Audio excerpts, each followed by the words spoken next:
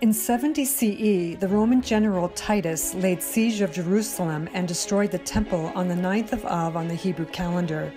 Years later, immediately after he became emperor, Mount Vesuvius also erupted on the 9th of Av.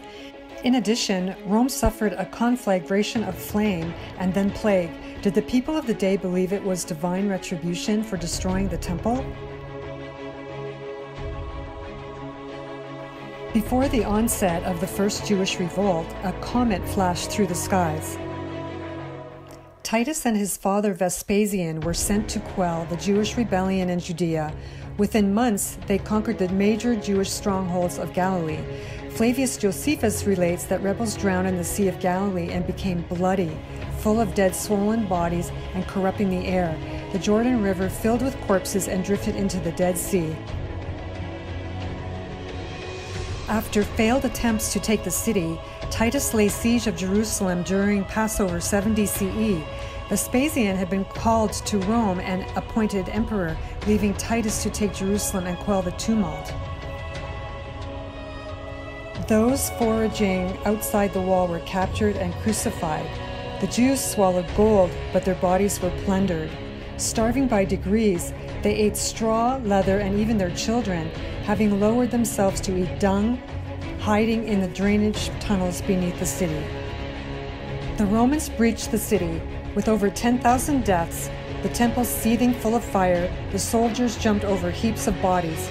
Carrying their ensigns into the temple, they made Titus imperator.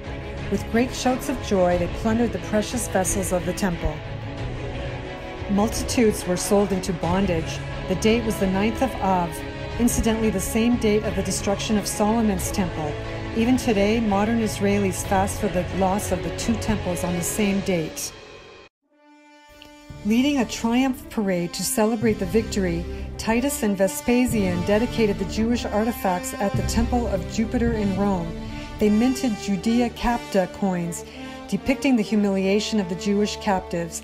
As the prophet Isaiah predicted, Jerusalem was ruined, and she, being desolate, shall sit upon the ground.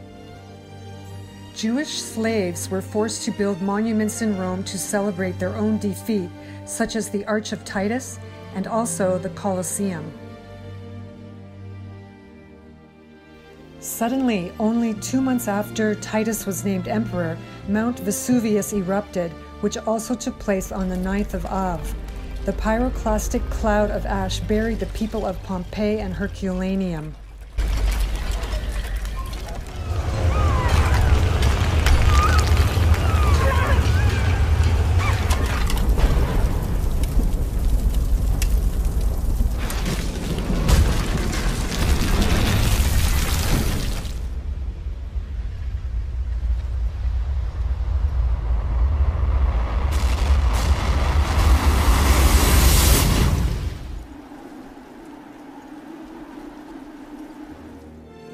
As Titus conducted relief efforts at Pompeii, a year later, Rome burned for 3 days and nights.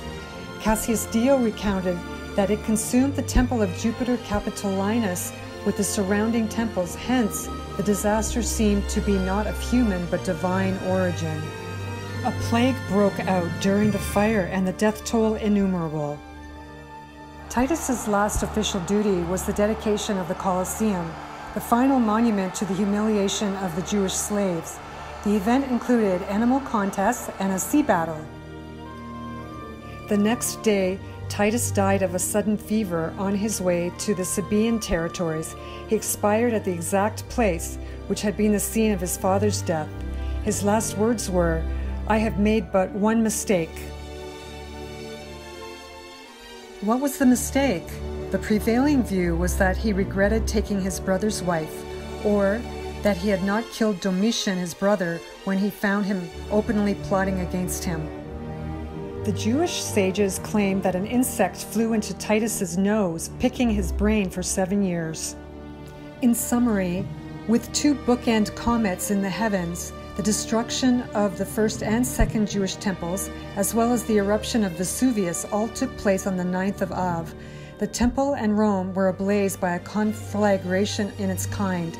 The Jewish slaves were taken captive, yet the residents of Pompeii were taken captive in volcanic ash. Both Titus and his father died in the exact location of a sudden fever. As a postscript, Pompeii and Herculaneum were buried under ash, wiped out permanently until modern times. An innocuous link of similar jewelry style between the Roman Empire and Judea was found recently. Comparing a fresco at Pompeii and an earring unearthed at the Givati parking lot in Jerusalem, the earrings from both places are remarkably similar in materials and design. In conclusion, and biblically speaking, it was dangerous to attack Jerusalem because, thus says the Lord of hosts, He has sent me against the nations who plunder you, for he who touches you touches the pupil of His eye.